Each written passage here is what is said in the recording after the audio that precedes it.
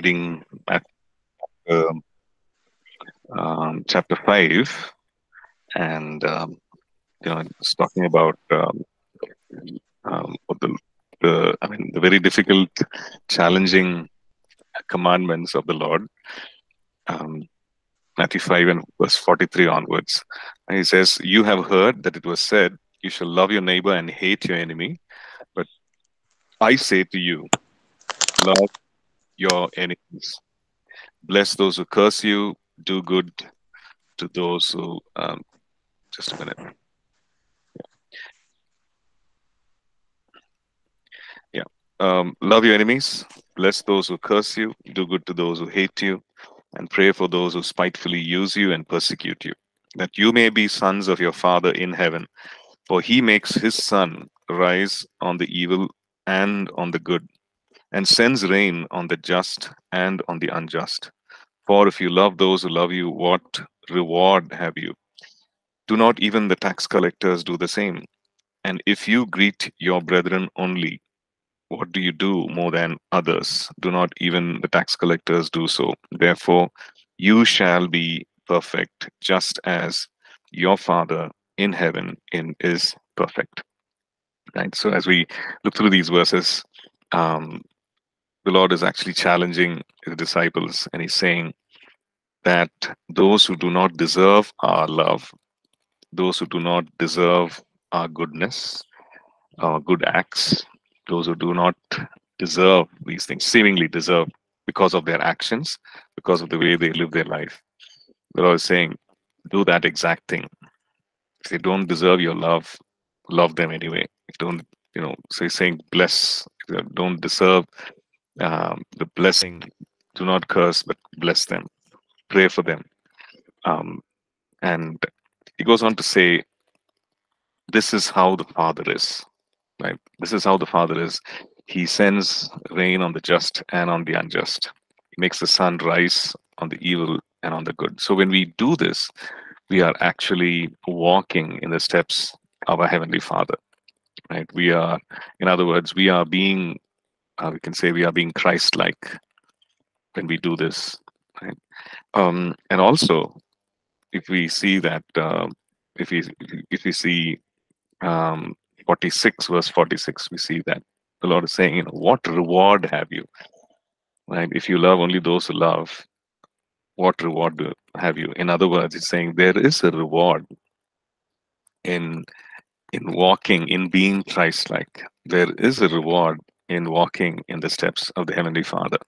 Right? And it's not something that we can do in our own strength, and we realize that we cannot do it in our own flesh, but it is the work of the Holy Spirit to bring this about. It's a fruit of the Holy Spirit that is displayed in and through our lives in order to actually walk in this. And verse 48, you shall be perfect just as your Father in heaven is perfect. And the word used there, teleios, that you shall be brought to maturity. The Lord's desire is that we come to that maturity, even as our Father in heaven is complete and mature. So, I just wanted to read this and just challenge us as leaders, as people who are in ministry and who interact with people. There are many opportunities not to love. There are many opportunities to not bless people, right? Because they do not always do, say, behave the way that is appropriate, the way that is honorable, and so on. We meet all kinds of people, but the Lord's challenge and command to us is this. The Lord is saying, "I say to you," it's like a direct instruction. You do this. There is a reward. You will be like your Heavenly Father, and you will be perfect. Right. So let's remember this, even as we interact with people. Okay. Let's pray. Father, we thank you, Lord, for this reminder to be like you, for this reminder that there is a reward in being like you. And Lord, it's your will and desire that we be perfect just as you are. And Lord, we ask for the work the anointing, the work of your Holy Spirit in us to bring us to that place of maturity, bring us to that place of perfection, God. And Lord, I pray that you would remind us, Lord, even when we interact with people who do not deserve, God, that you will remind us that that you actually poured out your grace when we did not deserve. And Father God, we pray that you will enable us to do this the right way, Lord. Enable us to do it in a way that's, Lord, that's not of the flesh, but of the work of your Holy Spirit, Lord, of the empowering and display, Lord, of your Holy Spirit. Father God, we thank you. We commit each one of us, Lord, struggling to do this maybe, Lord, struggling to walk in this manner. Lord, we commit each one of us into your mighty hands, and we ask that, Lord, you will enable us, Lord, to perfectly represent you, Lord, even as we interact with people, even as we lead people, Father God. We thank you. In Jesus' name we pray. Amen. Amen. Okay. Um, yes. Just a quick thing. Okay. Yeah. So we've been looking at uh, winning with people. I think the last section, we've come to the last section of winning with people, which is um, uh, uh, when it comes to winning with people, we look at it as something that is mutually beneficial. Like we can create a win-win relationship, something that's mutually beneficial, something that's a win for both, right? Something that is rewarding for both, and that is something that we can work at, we can look at, right? So we're going to look at a few principles um, uh, with regards to that. How can we actually create a win-win relationship? How can we, because when it comes to leadership, when it comes to leading people, yes, there are times when we want to get the tasks done, and we most times we get the task done, and that is time bound. Uh, it could be like a typical ministry setting. It could be a service. It could be a special meeting. It could be an outreach. Whatever, things are time bound, and so how can it be a win for others as well? Like we know that we cannot do things in isolation. We can't do things alone, and it requires people. So how can it be a win for others as well as it can be for us, right? So like Stephen Covey puts it like this. Let me just share that. um, okay.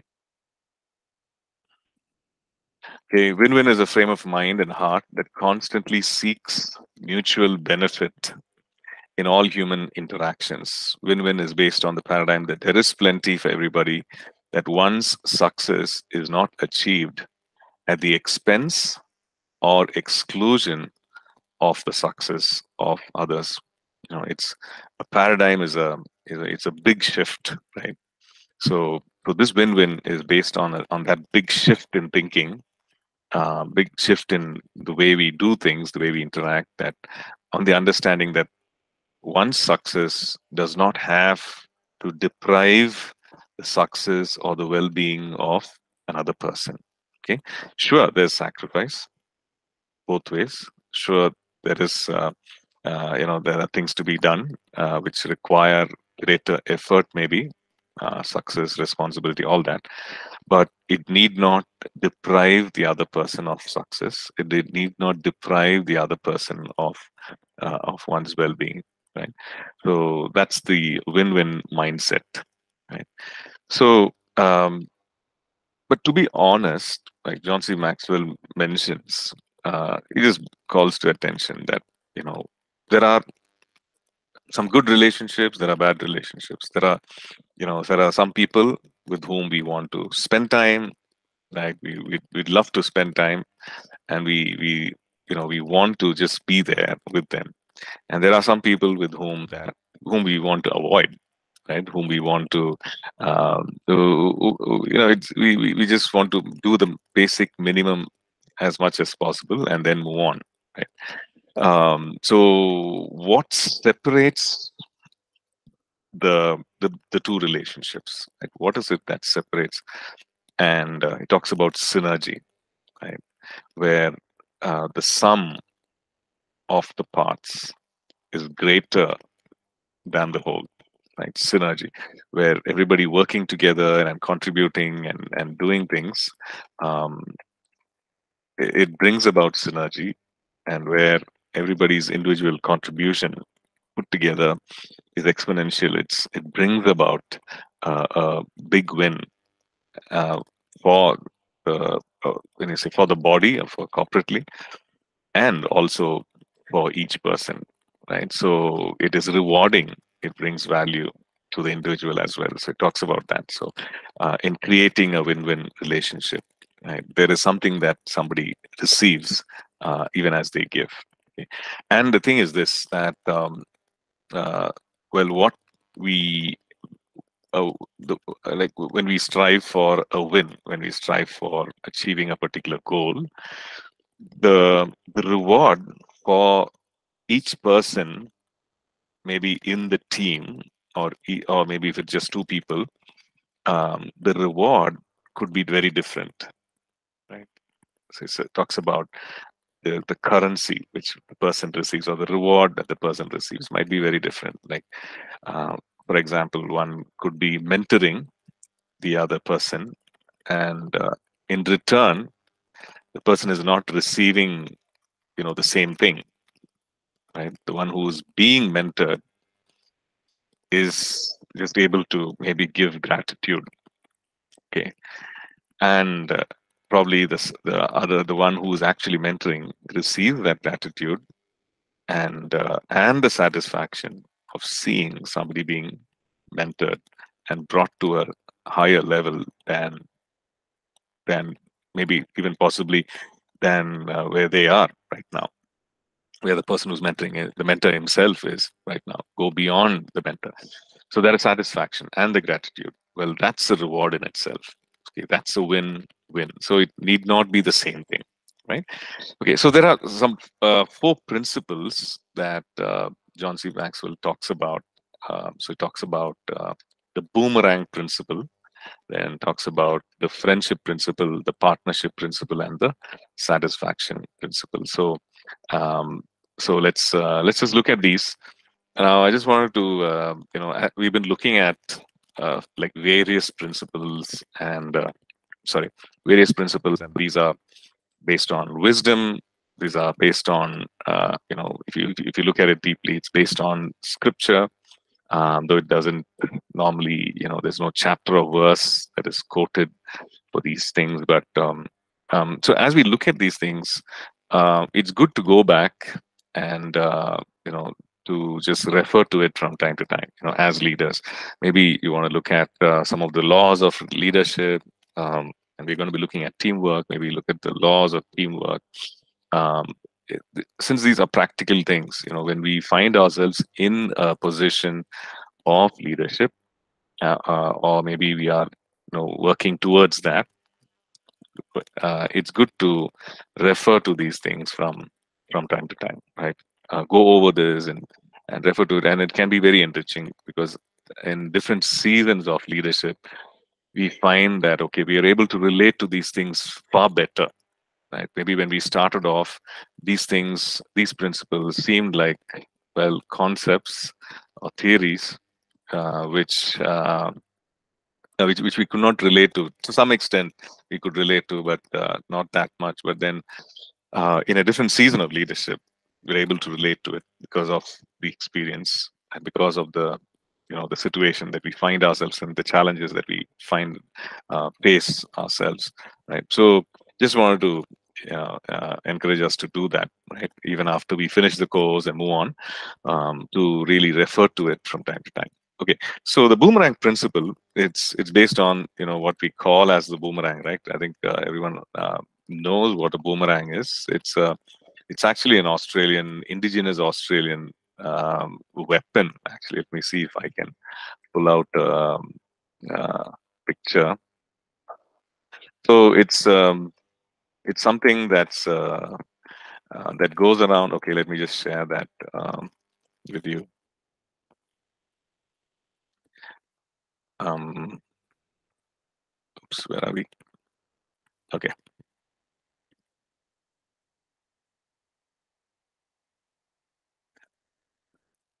okay, just a quick share. Okay, so you see that um, it's like an angled piece of wood. You release it, it goes, and it comes back. Okay, so it is used as a weapon, used as a toy, and basically it just returns. Right? It's thrown in such a way that it goes, it reaches a particular point, and then it comes back. So yeah, so that's about it. So it's a simple thing. So the boomerang principle is what you release coming back. Okay? What you give coming back. Okay, so in other words, when we help others, we are actually helping ourselves. Okay, so it's not that we want ourselves to be helped, and that's why we help others. No, but just a simple observation that when we actually help others, we are helping ourselves, right? So, so that's the principle. Okay, so when we add value to people, okay, so John C. Maxwell says that by experience, when he added value to people, he saw that many actually wanted to add value to him. Okay, so when we say adding value, maybe you see somebody who's doing things, who's working, who's struggling to, like say, in a work situation, struggling to do certain things, like struggling to solve certain things, solve a problem maybe, and then you add value to it by probably giving them a tool. A simple thing would be like maybe if it's a carpenter and he's doing something, you give him a tool, like give him a hammer, a better hammer, maybe a better, maybe instead of a hammer, you're giving him a like a power tool, something that can actually drive nails in, and something that can, something like a power tool. You're handing that to the person, and so it's a better tool to get the job done in a shorter time and more efficiently. So the person, is there's value that you've added to the work of that person, right? So so, so he says that in his experience and his observation, that when he added value to people's lives in that manner, and typically in ministry, maybe it's godly counsel, maybe it's support, maybe it's prayer, maybe just being there as a source of comfort, or all that people desire to add value back to them, right? So to him, right? So that's what he saw. But there are, he says there are three kinds of people. Okay, there are three kinds of people when it comes to this, and we just need to be mindful of. Okay, and what are those? One, okay, that there are takers and who never give. It seems contradictory to the previous statement that when you add value to people, that well, most people desire to add value back, right? But there are also different kinds of people, maybe with different levels of maturity, um, and so on. So there are takers who want to take and who focus on themselves, maybe because of whatever they've gone through, whatever lack they have, whatever insecurities. So they receive, okay, and they never give, and they are never satisfied. Okay, they are always concerned about what they can get in life. They receive, and they never give back. They are not in a position to give back, and they're not having that mindset to give as well, because they're always concerned about themselves. Um, then the other set of people could be is what he calls as traders. Okay, So traders typically, so they receive, right? They want to do an exchange, and it has to be a proper exchange. So they receive, and they are actually ones who are keeping score, right? So they receive, and then they say, okay, this is how much I received, so therefore I need to give back so much. Okay, so it's an exchange. Uh, so uh, so they need not initiate the giving or initiate the adding value. They they receive, and then in proportion of what they think as, okay, in proportion to this, I want to give back. Okay, so traders. And then we have investors.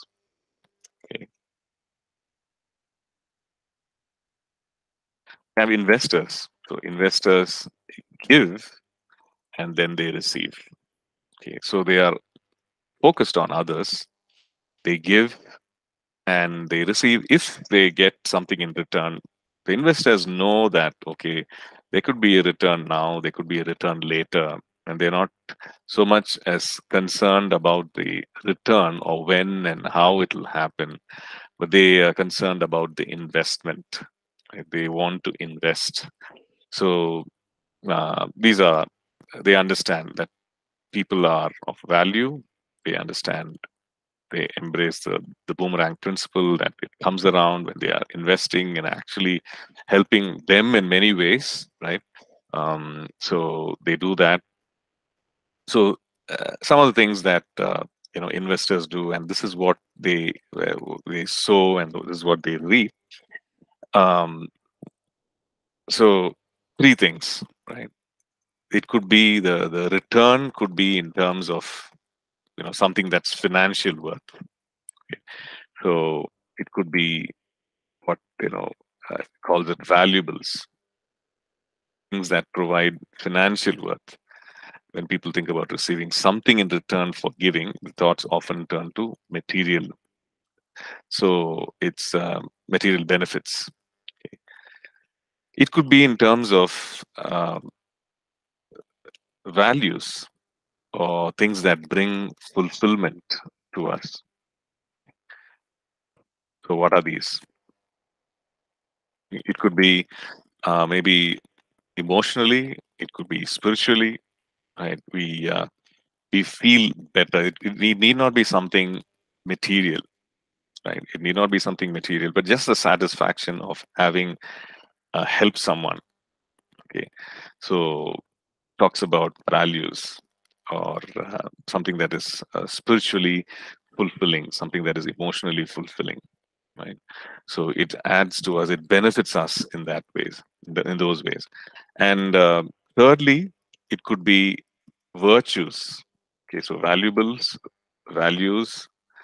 and talks about virtues, things that actually develop character, build character. Um, so, uh, so we every time we that, uh, overcome that that pull, or overcome that desire to hold back, overcome the desire to think about the self, right? To be focused on the self. Every time we overcome that and do something for others, now we are actually building character, right? We are breaking certain things in us, and we are building certain things in us. Right? We are going beyond our comfort zone. We are going overcoming the pull of the flesh, and so that's developing character. So we receive something in return in these ways. It could be valuable. It could be material worth. It could be where people say, "Okay, I just want to do this. I've received so much, so therefore I want to." And that could be very minimal, right? It need not be always, someone who's blessing in a. That's fine. And also, secondly, it could be values, and thirdly, it could be things that build character in us. So virtues, right? So, so this is what people do. So when we invest in others, when we in line with this, what do we call as the boomerang principle when we invest in others. We put others first. That is what we saw when just getting ready to, even interact, getting ready to build relationship with people. That is what we saw, putting others first. And it's good to focus on what we are investing in, okay, rather than the return. Okay, what is it like? How are we investing? Is it a wholehearted? Is it something of quality, something of value that we are bringing in? Um, Something even that is demanding, right, from our side. So we focus on the investment and not just the return. Okay. And also when we are investing, the Bible talks about where Paul writes and he says, commit these to faithful people. He's talking about the teachings. He's talking about the precepts and everything. That commit these words to faithful people who are able to teach others. Okay, so so what does that mean? That means that, well, when it happens to investing, and we need to invest in a strategic manner. Paul says, commit these to faithful people. So we find out the faithful, people who are committed, people who are faithful, and who also have the ability.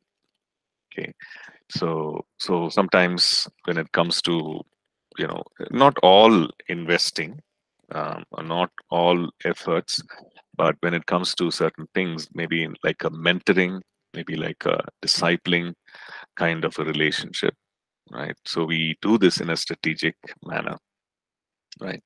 And also it helps that you're not like doing this for others who do not have an interest in, who do not have an inclination, right?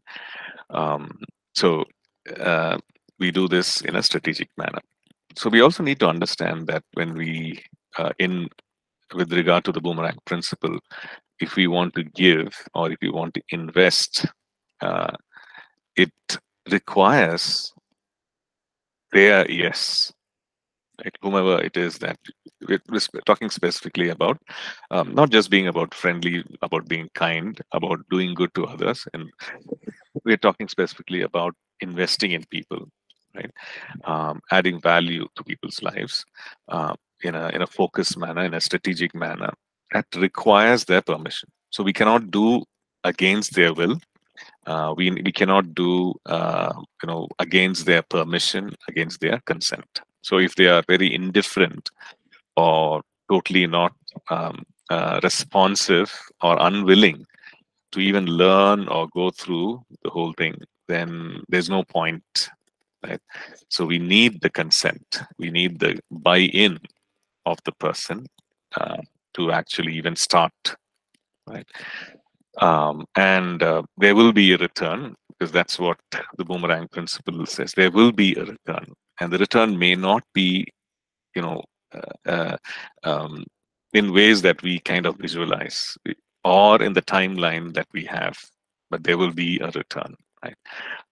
So because there is this sowing and there is the reaping, so there will be a return, and and actually in ways that we cannot imagine the ways by which our investment, maybe of time, maybe of effort, whatever help, and the mentoring, the discipling that we do, we cannot just imagine the kind of impact that it will have on people and the kind of impact that the other people can have on others, right?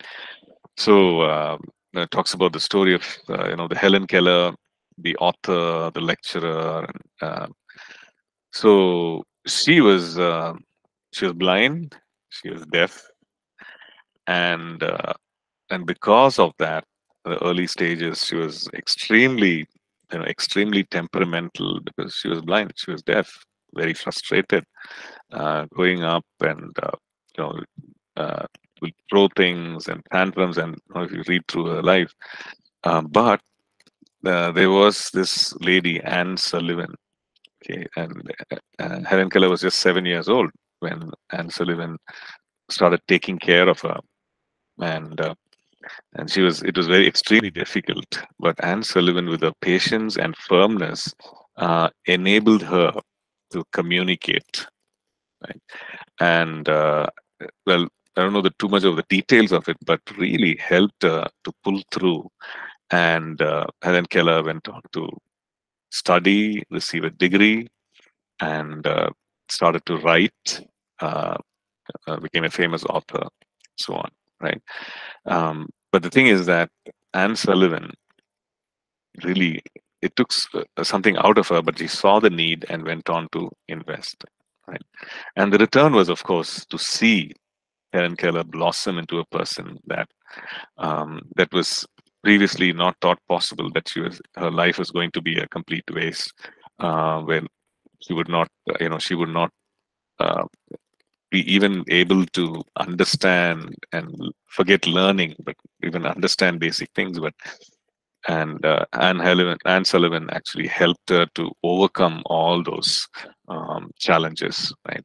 And the thing is, when Anne Sullivan reached an age and health condition where she could not take care of herself, many years later, it was Helen Keller who actually stepped in and who took care of her, right? So it just comes around. It's basic, principle. Okay, so when it comes to a win-win relationship, understand that it will come around. So it will help. We will be helped as well, but let that not be the focus. But the focus to bring value, to invest in others, and over a period of time, see the life changed, right? So we look at the boomerang principle. Okay, let's look at one more, which is what John C. Maxwell calls as the friendship principle. Okay, so it's simply this, that people will work with people they like. Okay, and if things are tough, they will still continue to work. Okay, in other words, he puts it like this. Let me just share that. Um,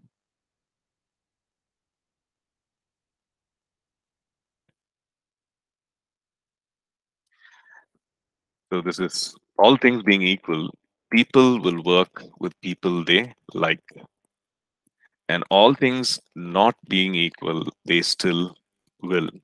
Okay, meaning that there are certain things that people will do. Maybe it's a formal work relationship. Maybe it's, it is to stretch, go beyond what is actually required. It is maybe, there are certain, the environment is not really conducive, but people will still go that extra mile and do it simply because you're their friend. Okay. So the question to ask is, am I a friend to the people whom I work with? Okay. So the thing is this, we sometimes think that, okay, if I am being a friend to those whom I work with, to those who I lead, then they will take advantage. Okay. They will take advantage. So being a friend does not mean that you hold back from correction. Being a friend does not mean that you don't speak the truth. Being a friend does not mean that you you are firm with what the boundaries are. Uh, being a friend does not mean any of that. Right? Being a friend does not mean that you give yourself to be exploited or you allow yourself to be a doormat. Right? It's not. It's not that. So that's being a there's being a bad example of how one can be a friend. So so being a friend let's look at that, right? So thing is that people will help, people will go beyond their, maybe the regular working hours, go beyond the 9 to 5, go beyond what is their job description. Okay, so they will not say, okay, this is not my responsibility. right? When it comes to certain pressure, critical situations, critical um, critical circumstances that requires, maybe deadlines, people will go beyond what is what is actually expected of them, simply because of friends. And looking into our own lives, I'm sure that you can think of certain things that people have done, for you because you are a friend, or maybe some things that you have done because they are your friends, right? Maybe it was uncomfortable situations, maybe it was something that is that even required you to do something foolish, but you did it because of the friend, right? So the things that we need to understand is that some things that John C. Maxwell shares, that real friends are scarce, in the sense, when it comes to real friendship, let's face it, the reality is that there are not many of them. Okay, there are not many who, well, if you have many, that's fantastic. Many real good friends, that's great. Uh, that says something about you and something about about the others as well. But the fact is that real friends are scarce. There are not too many of them. But also that real friends are refreshing. They bring refreshing into our lives. Not only do they correct, not only do they do they speak the truth, which can be uncomfortable at times, but they are also refreshing, right? So they shared experience, shared challenges, shared memories, and they well, real friends are refreshing, and real friends also um, make us better, right? They add value, they better our lives, they bring change, they make our lives better. Okay. And the faithfulness of a friend is definitely something that we cannot take for granted. Okay, so they make our lives better, and they are faithful, right? Here's the thing that we need to understand. Look, in order to be a friend to others, okay, now we cannot. It is true that we cannot develop a deep friendship with everyone. Okay, so we don't even have to try to be that. Okay, because a deep friendship requires time, and it is for some, not all, and it's humanly not possible to be deep, to have deep friendships with each and everyone that we meet or interact with. Okay? We will spread ourselves thin. We cannot do that, right?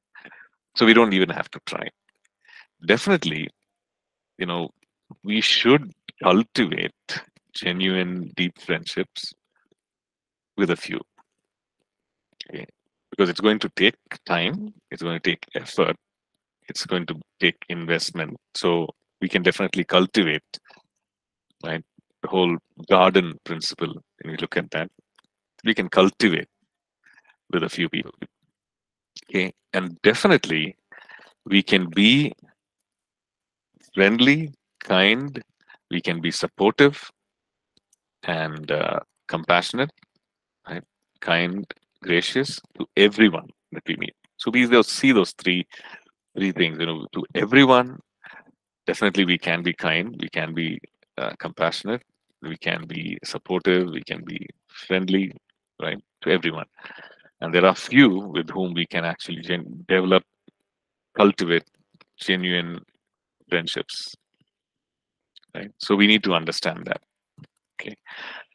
So the thing is that um, how do we do this is that every person that we meet, normally, let's say if you're in business, we, and especially if it's, let's say, not too uh, not too long ago, there was this multi-level marketing craze, right? Because we had products like Amway and other things, and so people viewed, another, people would have had a tendency to just view another person as a business target, right? They are part of the network. So they are, you see them as potential whatever customers or part of that network chain. And every person, that is how, we could actually view, right? Now, or if it's some kind of business, you see every person as a potential customer. You see every person as so you don't see them. I mean, while that could be true, the the flip side, the negative side of it is that you don't see them as individuals. You don't see them. We fail to see them as people um, who are persons of dignity and value and worth. And we see them only as, okay, what we can get, right? So that's a danger. And also when it comes to ministry, let's say church ministry, or maybe evangelism, um, you know, we can make the same mistake, right? There's a danger in what they can give me, what they can bring in, and it seems noble in the sense, okay, church growth, right? We look at church growth and in terms of numbers and so we see each person as adding to the growth of the church, and while that is true, right, they make people. It is people who are the church, and well, we should focus on building the church of God. But the fact is that we are actually building, going beyond the numerical, and we are looking at building lives. Right? There's nothing wrong in the numbers, the quantity, because the whole idea behind that is that we need to reach out to the nations. So, which means more, more people. But the fact is that these are lives, individual lives. When we lose focus of that, then the whole thing, becomes a wasteful exercise, right? We are just focusing on numbers. We just not looking at them as God's creations, God's people, as individuals, right? So that's the thing. So if we if we look at people as individuals, and then we look at people as people with needs, and then we look at everything else second, then we are actually practicing the friendship principle. Okay, so excuse me. Um, so this is we just need to keep that in mind, that we can be friendly. We can be, can I be friendly to maybe in a secular work setting? Can I be, can I be friends with people with whom who are reporting to me? Definitely, we can. We can be friendly. We can be kind. We can be courteous. We can be all that, and at the same time be firm and communicate what is expected, and the consequence of you know um, not meeting or not reaching those expectations over a period of time, etc. So it can definitely be work. It can definitely be put to practice. Okay, so that's those are the two things. So any questions here before we move on to two other principles? Any questions? So we looked at the boomerang principle, and we looked at the friendship principle. Uh, any questions, any experiences that you would like to share?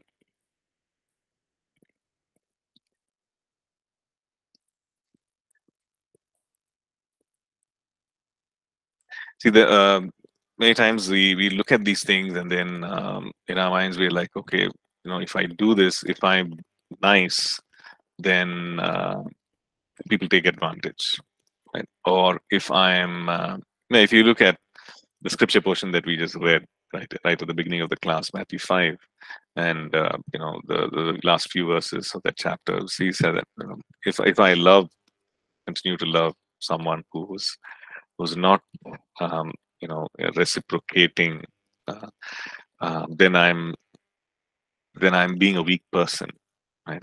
But that's not how the Lord sees us. There is great strength in actually loving the unlovable, right? There is great strength in praying for those who are persecuting and so on. Um, so the question that arises to us is, how will this work, right? Can this actually work in the real world, like quote unquote real world? Can this work? Well, the fact that these are there in the Word of God, and this is truth, which is powerful, is that it does work. That this triumphs over the works of the enemy. Right? It triumphs over the works of the flesh. Right? And these are investments, and these have returns. Right? So we need to look at it that way and be convinced of it. Right? So and and and not hold back from actually applying it in our lives and applying it the right way. And many times these things do not work, or these are seem not to work, or seem not to be successful, because we've not applied it in the right way, right? Even loving others, we apply it in the wrong way, and then we reap the consequences of it, right? So the boomerang principle, the friendship principle, definitely work in when it comes to win-win relationships, creating win-win relationships, but these need to be applied in the right way, right? Okay. So, any questions? If there are no questions, we'll take a break, and then we'll come back and resume. Okay.